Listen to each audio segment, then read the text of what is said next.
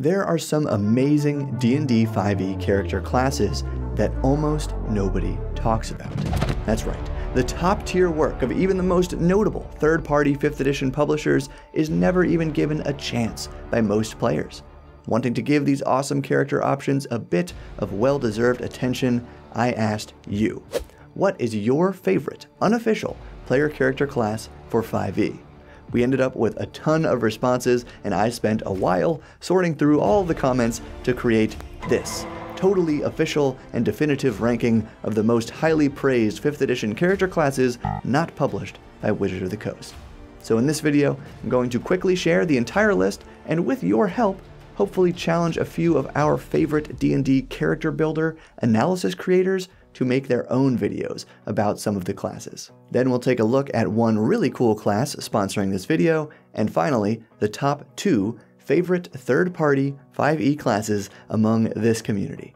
Because I'm Bob, this is where we learn how to have more fun playing RPGs together, and here it is. To keep the list simple for the purposes of this video, they're sorted by the number of comments in which they were mentioned, then just alphabetically for all the ties. For example, the bottom of the list technically consists of 42 classes or publishers that were each mentioned one time in the comments. As they're scrolling by on your screen, I won't read every single one, but I gotta shout out a couple, like Indestructoboy, who got a comment here praising pretty much everything he makes, and specifically his Vanguard class. Shout out to the guy who said Pathfinder, because as we all know, every single post or video about D&D Homebrew needs at least one comment saying just to play Pathfinder. And Valda's Spire of Secrets, which is a huge book of 5e character options that had a bunch of classes mentioned here. As well as higher in the comments, where we got our first mentions of the classes in a similarly huge 5e supplement, the Ultimate Adventurer's Handbook, which is some nice reinforcement because I mentioned them both in the big review video that came out a couple weeks ago. Plus several classes and general praise for LaserLlama and KibblesTasty, who seem like incredibly productive and successful designers that have somehow flown under my radar. Then big props for the Gunslinger by Heavyarms, which was the highest rated Gunslinger class among the 5 mentioned in these comments. And near the top we have, of course, Matt Mercer's Bloodhunter, which I'm surprised wasn't rated at the very top simply because of how popular Matt Mercer is. Ladies and gentlemen, Mr. Matt Mercer. Yeah! Oh boy. That's a lot. That's a lot of people. But like the comments said, maybe because we all forget that it isn't an official class, LOL, or maybe because I've heard other folks say that it's really kind of too powerful even for 5th edition. Is that a hot take? I don't think it's a hot take.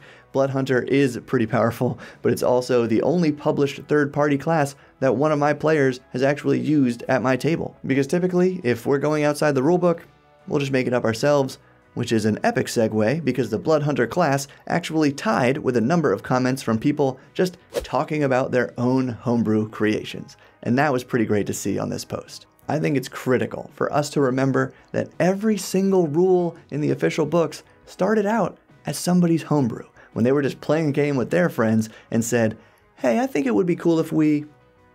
And they tried it, they liked it, and one way or another it got the attention of the people who write the books. So on that note, I have 2 requests. 1. Tell me down in the comments if you've ever homebrewed a class for 5e or other RPG systems, because my friends and I all did that for our first campaign, and it was wild. I could probably make a whole video about it. Anyway, request number 2. Leave a comment tagging your favorite D&D rules crunching YouTube creator who you would like to see dive into some third-party classes with actual calculations and the interactions with other 5e feats and spells and all the stuff people love to watch and then complain about on Reddit. Because we're about to check out the top most popular 5th edition character classes from this list, but since this is my channel, we're just going to focus on the unique elements of these character options and what makes them fun. If that sounds good, or if you're liking this video, or just appreciate and want to see more awesome work from third-party publishers, give this video a thumbs up and share it with a friend so I know to make more stuff like this, and YouTube knows that people actually care about something besides the official books. This is also a great time to mention that none of the classes or publishers on our list are sponsoring this video, but right now we're going to take a break from the list to talk about this video's sponsor, the Psionic class for 5th edition by Night Vision Creative. Their first Kickstarter 5e class, the Summoner, earned over 20 times its funding goal, meaning they got to put even more into this one. So before we even get into the Psionic class details, know that the book itself includes the class, 2 subclasses, 26 feats including chained feats to create what they call Paragon Paths that are open to all 5e classes, plus 6 new magic items, 8 new spells, a new race, a new background, a few psionic creatures to use in your game, lore about psionics, and lots of great artwork. Now, subject to change because they'll be doing another full round of playtesting with the Kickstarter backers, let's check out the first few levels of the Alpha Playtest 5e Psionic. They get a D10 hit die like the Fighter, Paladin, and Ranger, with the same equipment proficiencies as the Ranger, light and medium armor, shields, all weapons, no tools, but they have a very unique pair of saving throw proficiencies, Intelligence and Constitution. Then, the Psionic starting equipment, according to this Alpha Doc, is the same as the Barbarian, offering axes and javelins and the Explorer's Pack. And these flavors just keep coming because at first level, not second, not third, but first level, the Psionic chooses their Discipline, aka subclass, which makes them a little like the 5e Cleric. But also at first level, they get their main feature, Psi, which feels a bit like a monk's key points, but focuses on mind over spirit. You have tapped into powerful mental energies you can apply to tasks which are represented by Psi points. These points allow you to direct your mind to create a variety of powerful effects. Some of these effects trigger saving throws with the DC based on your intelligence. You get 1 point per level and regain these points on a short or long rest. Without spoiling all 3 Psi abilities, I'll tell you that one of the effects is called Psi Move, and it seems very much like a Jedi Force Push, but you can also use it to pull a target towards you. And what's even cooler about these Psi abilities is that, unlike the 5e Monk's key points, you don't have to spend the points just to use the ability. You can always use it, and if you want to, you can spend points to boost the effect. Finally, at level 1, the Psionic also receives unarmored defense, but rather than being based on Con like a Barbarian or Wisdom like a Monk, it's based on, you guessed it, your intelligence. At level 2, they choose a fighting style, with a couple new ones in the list, and the Psionic chooses 2 amplifications from a big table of like 30 options that are somewhat analogous to Warlock Eldritch Invocations, boosting existing features or providing new capabilities. Then at level 3, they choose a Psi Focus, which enhances one of your 3 Psi abilities, like that Jedi Force Push for example. At level 4, they get an ability score improvement. At 5, they get an extra attack. And if you want to know more, check out the 5e Psionic Kickstarter through the link below and join their playtest. So next time we do a video like this, the Psionic will be one of the most popular on the list. And here we go. The runner-up to the most popular third-party 5e class is the Beastheart by MCDM. Not to judge a book by its cover, but if we did, the Beastheart would be number 1. Stunning fantasy artwork and made to look like a lightly worn magazine. I love it. Looking inside, I like how the credits page lists a ton of playtesters, so you know they actually playtested it, and more than just the Beastheart class, the first half of this document contains rules for the companion creatures that fight and adventure right alongside your Beastheart player character. The general rules for companions and how the creature interacts with its respective player character, aka their caregiver, are very clean. But as someone who's leaning more and more rules light in my playstyle, they lost me a little bit with ferocity. It's not exactly complicated, but it's like a subsystem of mechanics for tracking both the accumulation and the expenditure of ferocity points during every round of every combat. As far as I can tell, this is the crunchiest part of the class as well, but I can already see the D&D Shorts video, instant maximum ferocity for Beastheart companions, because you know he's going to figure out some wild way to manipulate a feature like this. And I'm not calling him out or anything, he's great. We actually talked about this video beforehand. Now, on to the actual Beastheart class. They get a D8 hit die like the Bard, Cleric, Druid, Monk, Rogue, and Warlock. They are proficient with light armor, medium armor, shields, simple weapons, and a handful of specific martial weapons, and 0 tools. The Beastheart's saving throws are Strength and Wisdom, which is another unique combo compared to the official 5e classes. They choose 3 skills, and their equipment really sets them up with the aesthetic of either a Ranger, a Barbarian, or something in between, and that feels perfect for this class. Starting at level 1, the Beastheart has, you guessed it, a companion creature with a supernatural connection. So unlike standard companion creatures, which can die by the same rules as most player characters, the Beastheart's companion creature is straight up immortal. You can meditate for 1 minute so the companion regains all their HP, and even if the companion's body was destroyed, they reform within 5 feet of you. Also at level 1, the Beastheart can verbally communicate simple ideas with their companion, as well as all beasts and monstrosities. This is cool, but it means that as written, you could have a dragon wormling companion and not be able to communicate with other dragon wormlings, and this applies to a handful of other sample companions in here that are not beasts or monstrosities. Then at level 2, the Beastheart learns 3 primal exploits to enhance their companion's abilities or add new ones.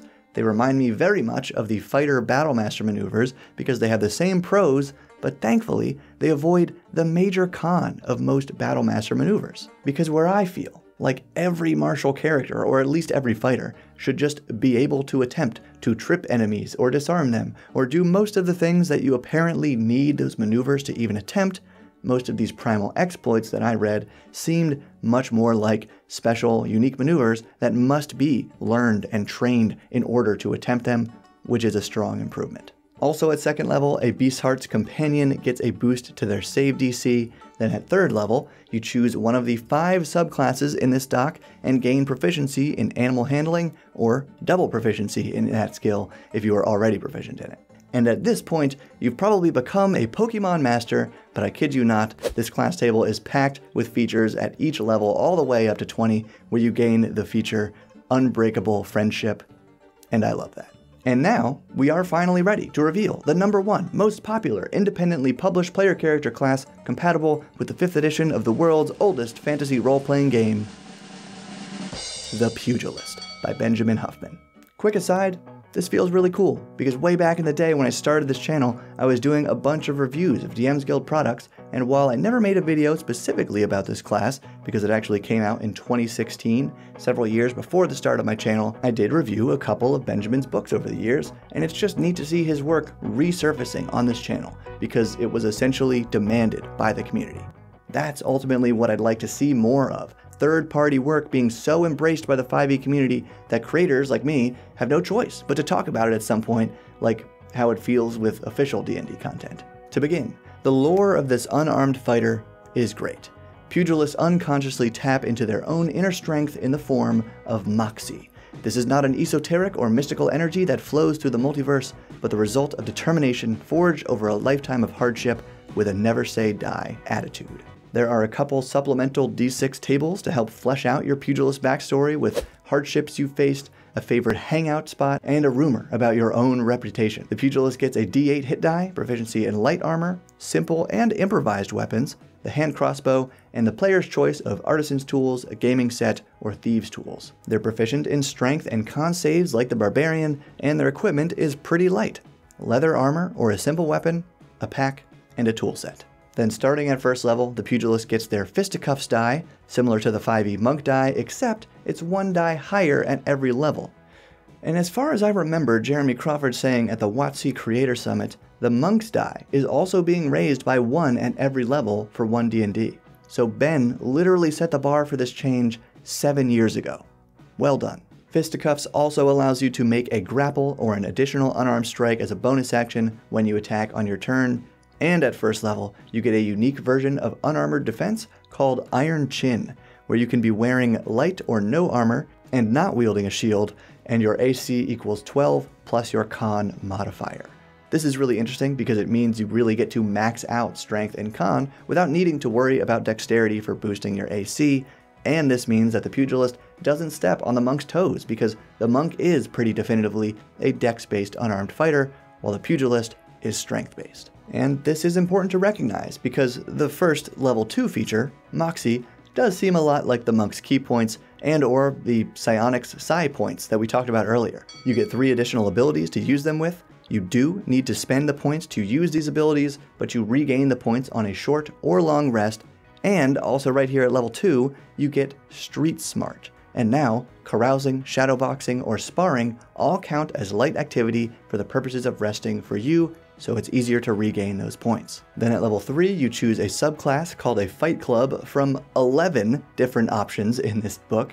At least that's how many are in the Ultimate Adventurer's Handbook version. And in addition to the subclass at level 3, you get bloodied but unbowed, so when you're at less than half HP, you can use your reaction to gain some temp HP and regain some Moxie points. And as we've heard before, at 4th level, you get an ASI, at 5th level, you get an extra attack, but wait, what's this? At 4th level, you also get a new bonus action to gain resistance to bludgeoning, piercing, and slashing damage for 1 minute, and at 5th level, you get the Haymaker. Like a modified Great Weapon Master attack, you can take disadvantage on an attack roll, but if you hit, you deal max damage instead of rolling. Then, like the Beastheart, you're getting something at every level all the way to level 20, but if you want to know more, you owe the publisher to check it out yourself, or demand more third-party coverage from your favorite RPG YouTube creators. So thank you for supporting this type of comment. Remember that likes, shares, and comments go a long way, but if you want to support this channel directly, you can join the wonderful Bob World Builder patrons and get some cool rewards. Thank you for your support, and keep building.